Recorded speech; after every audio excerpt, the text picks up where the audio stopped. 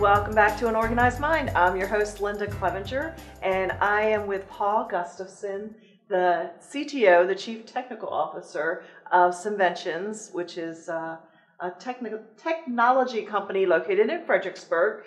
And I just love the stories that you shared before. That was interesting. And the other thing that I really like about SimVentions is your tagline, because so many companies can take your tagline and actually just the words are powerful. Thank you. The words are powerful. They're imagine, create, explore, and discover. Yeah. How did you come up with that? Because that's something that a lot of companies struggle with. A lot of entrepreneurs. Well, how did you come up with that? Well, that's great. We're very fortunate to be able to stumble on that phrase, and nobody else had taken it. So, that's important. So we were able to grab that, which is good. So, 4 things: imagine, create, explore, discover. Early on, when we sat down and we were like, okay, what are we doing? We realized one thing: we had to use our imagination in the first place to figure out, what is it that we want to do? Mm-hmm. What is it that we can do? We all develop software. We do modeling and simulation. It takes the imagination to be able to even define that in our mind. Yeah. So there's a lot to imagine. I'm going to come back to that because it's a key word. Okay. Right. Then the next part is create. So it's one thing. If you start a company, everybody has a dream, right? Dreams are actually very inexpensive. We all have them. They're free. They're free. The key is, what do you do with it, right? So you can take what you imagine, take your dream, and then you need to move forward, and you've got to create something out of it. Even if you stumble, even if you fall. It's okay. Yeah, it's okay. In fact, you want to stumble and fall because that's the only way you're going to learn. Because if it's that easy, then you're not going to be able to be as... And I've heard you want to do that quick. Well, you want to... Maybe. You do. You fail fast, but get back up. That's the thing. Because sometimes it's easy. I mean, there were times where we failed and we're like, I guess we're done. It's like, I was talking about the 1980 Winter Olympics and the U.S. hockey team. They didn't have a perfect period every time, right? They struggled in some of those games. They didn't get every shot in. There were times where they were struggling, but they got back up and they kept fighting through it. And it's the same for you and I and any entrepreneurs, that we've got to get back up. So create, you're going to stumble.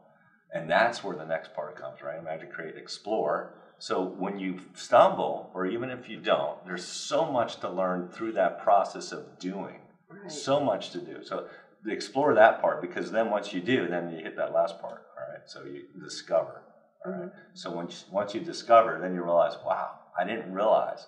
Sometimes you go through this process of thinking, I wasn't sure we could do it. I wasn't sure until we actually did. There's a part of us inside every one of us. I think there's a tank of courage in every one of us. We're born with it.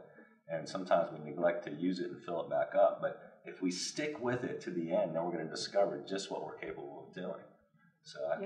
So that's why imagine, create, explore, discover.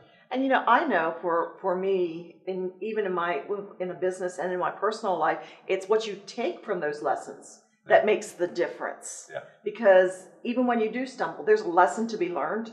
Yes. In that, and it's how you perceive that stumble or that fall that allows you to move forward and take that experience to the next level. Yeah. Have you found that true with SimVentions as well? Well, it's or in your personal life, right? Even? Absolutely, because a couple of things, right? So imagine, create, explore, discover, and then you think, okay, if I get to the end, what do I do? Well, you're not done. You just got to keep doing it. Right? Rinse and repeat. Right. So if you look at Google, for example, I was thinking about this. Google, their mission initially was, hey, let's create the best search engine on the planet. All right? Okay. What if they stopped there? All right.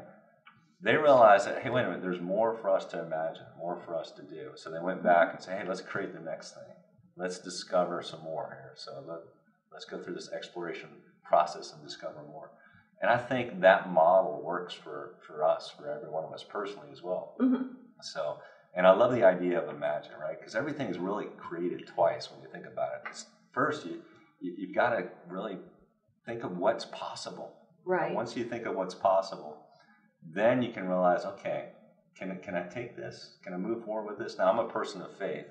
So part of my faith is really taking what I imagine and really testing that. with my faith and being able to see if it's possible. I think that's what faith is all about too. Right.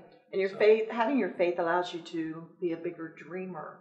Yeah. And bigger thinker too. I think it helps you reach out more and not have limiting thoughts. Yeah, absolutely. I mean, and that's just, I'm just speaking for myself here. I totally agree. So it's important, and it's important not to do it alone. That's true. You really need a team. I mean, because all of us, as I shared earlier, the three of us independently wanted to start a business. And then once we shared what we had imagined, what our desire was, and we worked together, we were able to accomplish it. So dreams are meant to be shared. And let me ask you, how did you all meet? So we were all at the same company in Dahlgren, Virginia, right outside the Naval Surface Warfare Center. Easy for me to say. But just outside of NSWC Dahlgren, at a small company there. And we were developing software. And we realized that we were doing some cool things that had some application beyond just what we were doing. So we began to take that capability and against the vision and dream that we had about being in the business. And we all shared the same faith too, which is very important. And and that's entrepreneurship, because working for a company is great, but being able to see your vision and explore and discover and everything that you just talked about, and take that into a relationship and start a company as three entrepreneurs that can work together to do more good. That's awesome. Well, what's really, and what's neat is this concept of sharing what you imagine. So if you had a beach ball in front of you, you would probably see just three colors of that beach ball, whereas I would see another three sets of colors. And so when you share what you imagine and you have the different perspectives of what you're imagining, then you can start to see against the mix of the team all the colors of that beach ball, whereas before you may have only seen a limited side of that beach ball. So I think that's important. That's why sharing your dream is important. It really is. Yeah, and I just love that analogy that you just gave. That's the first time I've kind of heard it that way, but it totally makes sense, because you have to have a team. Doing it alone is not fun. It's not. But it's so much better when you're working together. Great. So stay tuned, because we have more to share. We'll be right back.